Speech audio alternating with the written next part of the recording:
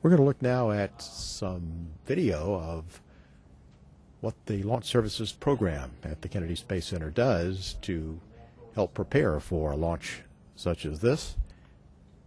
This is Earth's Bridge to Space. Team's ready. Okay, 5, 4, 3, 2, 1.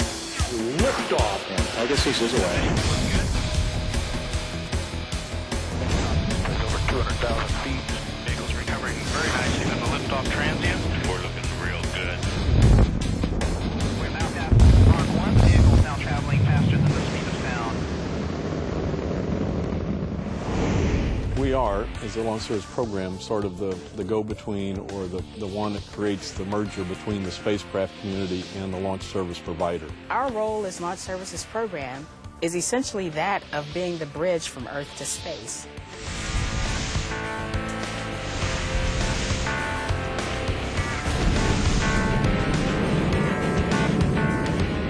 The Launch Services Program is based at NASA's Kennedy Space Center in Florida, but its reach is felt throughout the United States and research labs all over the world. The Launch Services Program has given life to some of our nation's greatest space achievements. The Mars rovers, Stardust, Genesis, and New Horizons are just a few of their recent missions. Charged with selecting launch vehicles for NASA's science and exploration missions, LSP works with industry partners to define requirements and determine the best launch vehicle for each mission. Atlas and Delta rockets provide the power needed for large spacecraft, while Pegasus and Taurus are suited for smaller missions.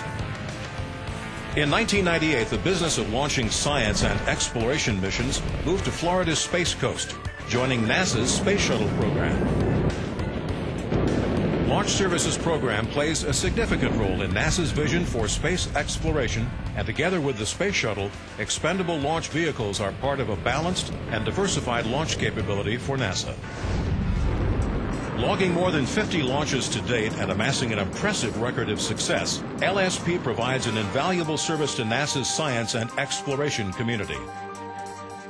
Each mission really does come with its own set of unique challenges. Every science mission that NASA does is very different from each of the other missions. Launching one mission to space is hard enough. Try juggling a manifest containing up to 30 missions at any given time. We don't work one mission at a time. We work multiple missions at a time, and we got to be ready to be flexible for those other missions. As the primary liaison between the spacecraft and the launch vehicle, LSP is the critical step in making a mission a reality. By engaging early in the process, often many years in advance of launch, LSP provides the leadership and guidance necessary to match NASA's spacecraft with the right launcher. I find that the engineering team in LSP is quite excellent. They have to interface in the technical part of the job. They have to supervise the work that's being done by their contractors. Once the spacecraft and launch vehicle are complete, LSP coordinates the timely rendezvous of rocket and spacecraft at the launch site.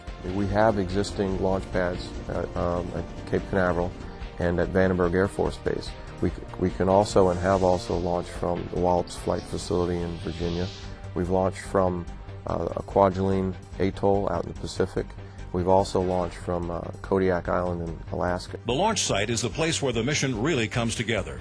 The spacecraft is mounted to the assembled rocket, and final testing and checkouts are conducted. Is the spacecraft ready to go? Is the launch vehicle ready to go? Is the range ready to go? Is the weather ready to go? Here we are exploring the universe now. We are leaving the planet now. Humanity is getting off the planet. We are going to be leaving the solar system. We're doing that today. We cannot do the things, go in the places that we need to go without LSP. These achievements are a result of the dedicated professionals at NASA's Launch Services Program, a team guided by excellence and driven by a passion for space. Years of reviews, certifications, and hard work pay off with a roar of engines and a brilliant trail of fire and smoke.